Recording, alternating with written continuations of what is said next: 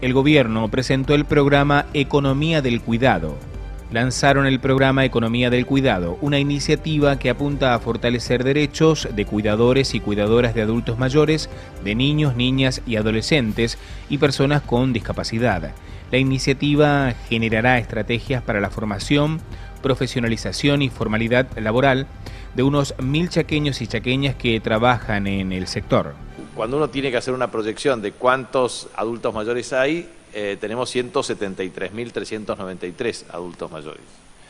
Y a su vez cerca de 81.000 personas que reciben el tema de personas de pensiones no contributivas en términos de personas con discapacidad. En ese contexto, lo que nos parece muy importante es el enfoque desde el punto de vista de lo que significa la economía del cuidado. La capacitación en la economía del cuidado induce a lograr mayor formalización, mayor productividad, mejor calidad de conocimiento, mejores ingresos, y a su vez eso tiene que tener un sistema de retroalimentación a través del sistema de seguridad social. La internación domiciliaria tiende a acrecentarse por la capacidad instalada de sistemas de salud y obviamente la tasa de rotación.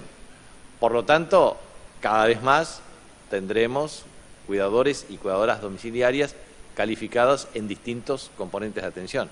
No solamente de adultos mayores, sino también de enfermos, los procesos de recuperación, lo que es el apoyo a la primera infancia, la estrategia que esto requiere también para producir mecanismos y contenidos para refuerzo y fortalecimiento de carácter escolar. Por eso, economía del cuidado es clave. Por eso es muy bueno empezar por el principio, que es fortalecer una red tanto de cooperativas como de cuidadores y cuidadoras, capacitar, pero a su vez que las obras sociales paguen lo que corresponda por el esfuerzo y el trabajo.